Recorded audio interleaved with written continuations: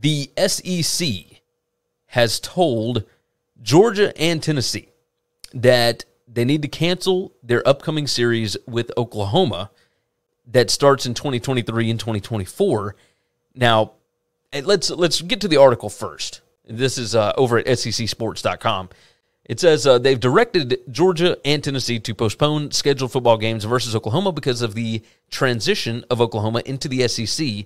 It will not allow for the involved institutions to fulfill their respective contractual non-conference home and home appearance obligations. Basically, what they're saying, a lot of people freaked out, Oklahoma's moving into the league early. No, that is not what this means.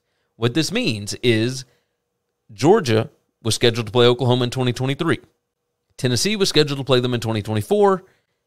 It means that the home and home portion of that contract was not going to happen because once they get into the league in 2025, now, granted, there is still a chance they could come in early. By 2023, highly unlikely. 2024, maybe. 2025 is the scheduled date, right? Basically, what this means is y'all could get in one of these games, but the other half of the schedule is not going to work because they're going to be in the conference. And you're not going to want to play them in the non-conference, so you're going to have to cancel that anyway. So why not just rip up the whole deal?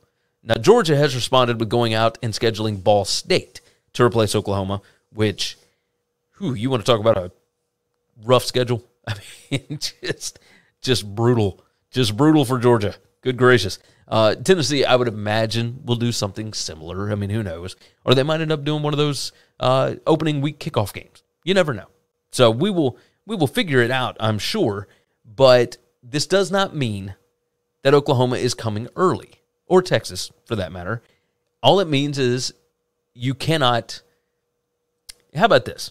Alabama is scheduled to play at Texas, I believe, next year in 2023. Or excuse me, Texas is going to play at Alabama.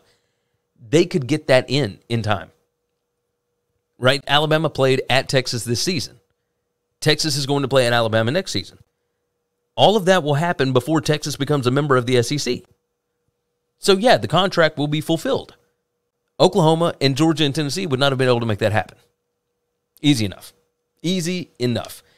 Thanks for listening to Winning Cures Everything. Make sure and subscribe on YouTube or your favorite podcast app. And make sure to leave a nice 5-star review. You can follow Gary on Twitter at GaryWCE. And the show is at Winning Cures. Be sure to check out the merch in our web store and share the show.